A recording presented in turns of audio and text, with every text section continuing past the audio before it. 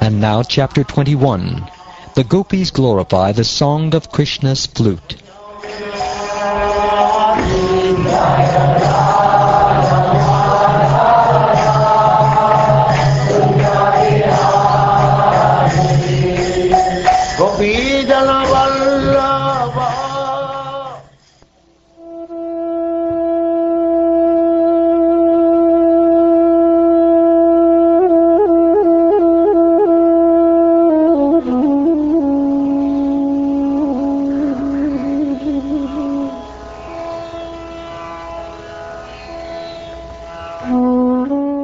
Shukdev Goswami said, "Thus the Vrindavan forest was filled with transparent autumnal waters and cooled by breezes perfumed with the fragrance of lotus flowers growing in the clear lakes. The infallible Lord, accompanied by his cows and cowherd boyfriends, entered that Vrindavan forest.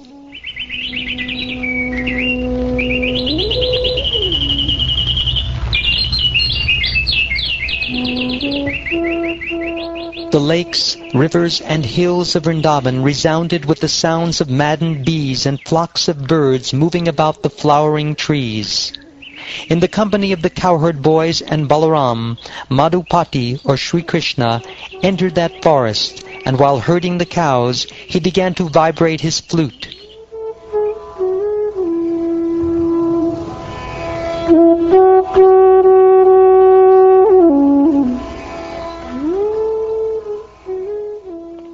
When the young ladies in the cowherd village of Vraja heard the song of Krishna's flute, which arouses the influence of Cupid, some of them privately began describing Krishna's qualities to their intimate friends. The cowherd girls began to speak about Krishna, but when they remembered his activities, O king, the power of Cupid disturbed their minds, and thus they could not speak. Wearing a peacock feather ornament upon his head, blue karnikara flowers on his ears, a yellow garment as brilliant as gold, and the Vaijayanti garland, Lord Krishna exhibited his transcendental form as the greatest of dancers, as he entered the forest of Vrindavan, beautifying it with the marks of his footprints. He filled the holes of his flute with the nectar of his lips, and the cowherd boys sang his glories. O king, when the young ladies in Vraja heard the sound of Krishna's flute, which captivates the minds of all living beings, they all embraced one another and began describing it. The cowherd girls said, "O friends, those eyes that see the beautiful faces of the sons of Maharaj Nanda are certainly fortunate. As these two sons enter the forest, surrounded by their friends, driving the cows before them, they hold their flutes to their mouths and glance lovingly upon the residents of Vrindavan. For those who have eyes, we think there is no greater object of vision. Dressed in a charming variety of garments upon which their garlands rest, and decorating themselves with peacock feathers, lotuses, lilies, newly grown mango sprouts, and clusters of flower buds, Krishna and Balaram shine forth magnificently among the assembly of cowherd boys. They look just like the best of dancers appearing on a dramatic stage, and sometimes they sing.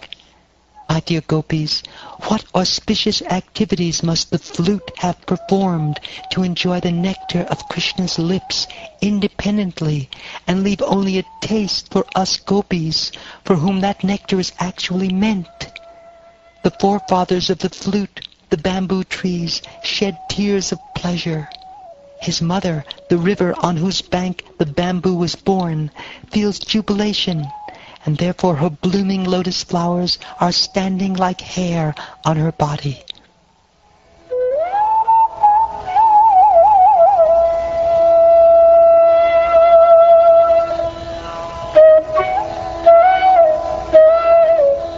O friend, Vrindavan is spreading the glory of the earth, having obtained the treasure of the lotus feet of Krishna, the son of Devaki.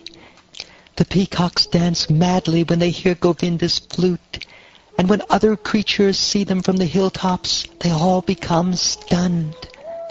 Blessed are all these foolish deer, because they have approached Maharaj Nanda's son, who is gorgeously dressed and is playing on his flute. Indeed, both the doe and the bucks worship the Lord with looks of love and affection. Krishna's beauty and character create a festival for all women.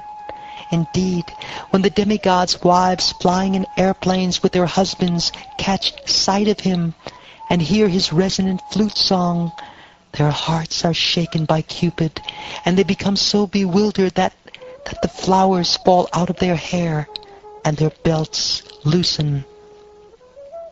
Using their upraised ears as vessels, the cows are drinking the nectar of the flute song flowing out of Krishna's mouth. The calves, their mouths full of milk from their mother's moist nipples, stand still as they take Govinda within themselves through their tear-filled eyes and embrace him within their hearts.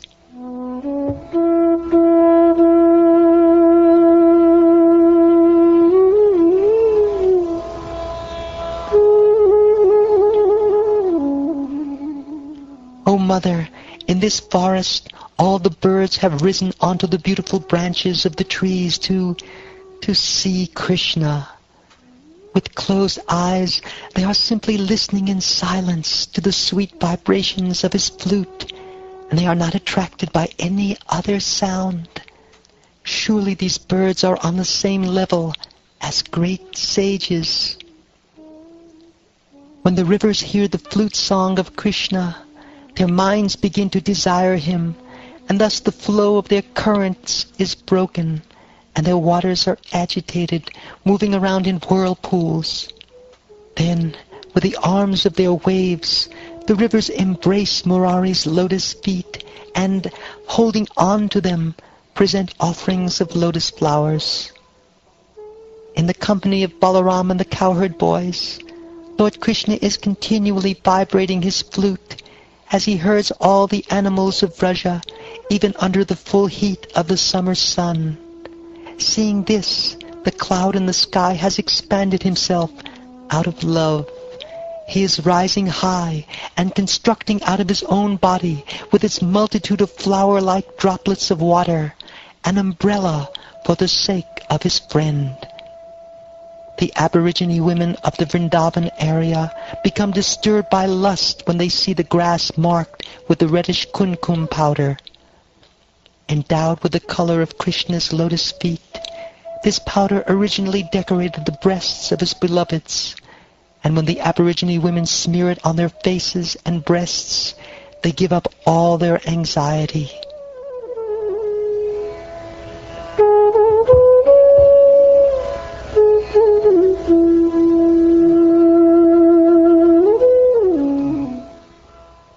Of all the devotees, this Govardhan hill is the best. O my friends, this hill supplies Krishna and Balaram, along with their calves, cows, and cowherd friends, with all kinds of necessities: water for drinking, very soft grass, caves, fruits, flowers, and vegetables. In this way, the hill offers respects to the Lord. Being touched by the lotus feet of Krishna and Balaram, Govardhan Hill appears very jubilant. My dear friends, as Krishna and Balaram pass through the forest with their cowherd friends, leading their cows, they carry ropes to bind the cows' rear legs at the time of milking. When Lord Krishna plays on his flute, the sweet music causes the moving living entities to become stunned, and the non-moving trees to tremble with ecstasy. These things are certainly very wonderful.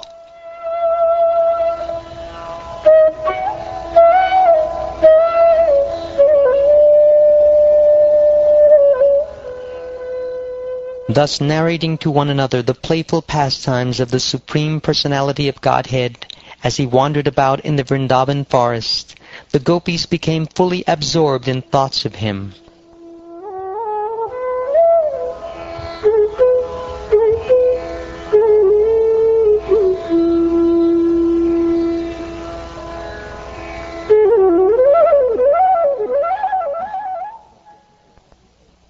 Thus ends the 21st chapter of the 10th canto of the Srimad Bhagavatam, entitled, The Gopis Glorify the Song of Krishna's Flute.